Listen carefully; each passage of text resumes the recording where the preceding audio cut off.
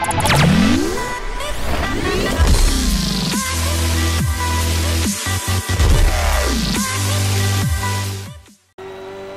guys, Moneyman300 back for some more Project Cars videos here, and this time what I wanted to do is go over and just show you guys all the different camera views in the game. There's more views here than there is in Forza, so it's kind of cool, and I'm going to go through each one and just kind of give you a couple of my thoughts on them. I've kind of tried and played around with each one of them, made sure I ran some laps in them, just to see if I kind of like them, and we'll go from there. So let's get it started here. Obviously, first off here, we got the chase view, and try to drive and...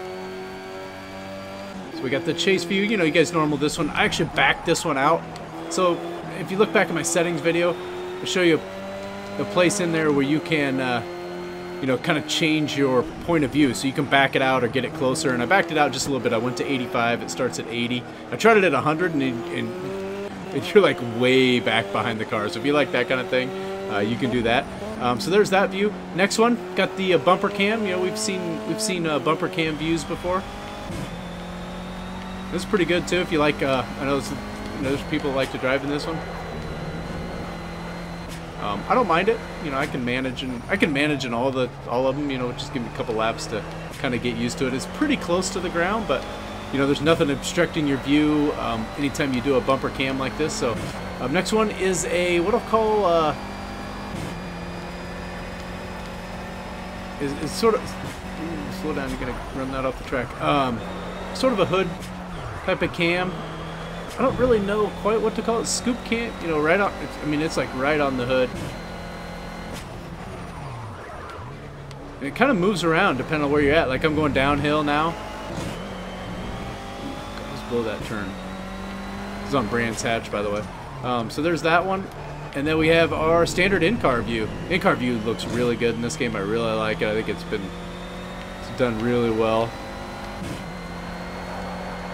I can actually drive in-car much better in this game than I could in Forza 5. So I actually started that way. It's the only way I could drive until I got my controls kind of worked out. So we got our regular standard, and they look really good. The models are good and stuff. You look side to side. I actually changed my control to look straight behind me instead of...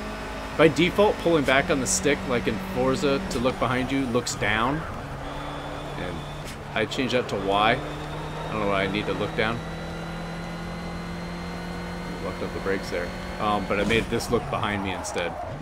So there is that view. Next one, got kind of a interesting, I don't know what to call it, maybe call this passenger view. It's like I'm right in the passenger seat here, or off to the right.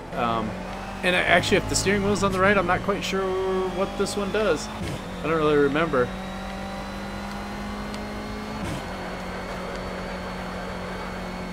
What kind of lap time do we set? Just going like 4 different... I think it's pretty bad. It's like 2 or 3 seconds slower than, maybe even more than that.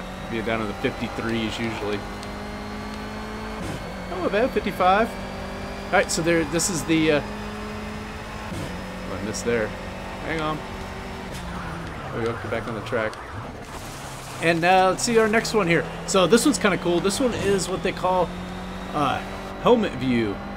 So the sound's a little more muffled, as you can hear. And you can kind of see the top and bottom of the helmet, and some of the stuff's just a little bit more blurred. This is just like you're looking through the helmet itself. And you can kind of look around the same way. I can look up. Whoa, forgot to turn there. Slow her down a little. So this is our helmet view. It's not bad. It's kind of fun. Really adds it. You know, if you really want to get an element of realism, you get the, you know, using the wheel, and then this one, I think it really brings something to it. You get that motion blur and everything in there. So this is kind of cool. It's kind of fun to watch. I ran a couple of the single player ones this way. It's drivable still, as you can see. Managing. And let's see this one here. So now we have a. I don't know, there's 2 different hood views. This one's more consistent. It's a little bit further back and almost from a little bit up. I like this hood view better than the other hood view. This one actually works pretty good. I kind of like this view. I've ran this one. Again, I think all of them are really well done. and they're all very drivable. I think everybody has something in here that they can. Whoa, whoa, no, don't. You want to get my car all dirty? No, I'm just kidding. So I think that's it. Yep, and we're back to that one. So that is all of the different views that you get in there. So like I said, it's a good mix. There's a lot of different ones. I think everybody will be able to find something that they like. I find myself flipping around a lot. And I'll run chase for a while. I'll run inside. And I couldn't do that in Forza. Like, it took me longer to get used to. Now I'm a lot better at just going right in it. So, all right, we're going to end it with that. Thanks for watching, and we will catch you guys in the next one. Later.